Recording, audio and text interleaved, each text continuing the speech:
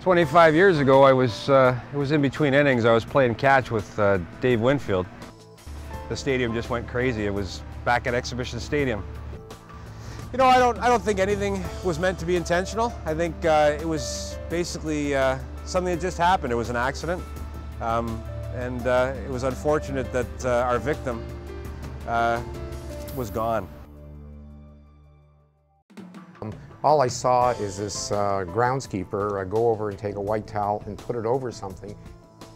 The body actually had to be turned over to the police. Toronto Police had ordered that whatever I do is once that bird comes off there, that I bring it back, and they took it from there.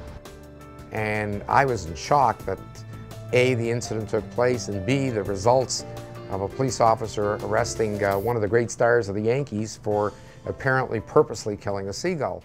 And yeah, I heard he was acquitted of all the charges. It was a great bizarre incident, but it proves one thing: in life a seagull, in death and forevermore a blue jay.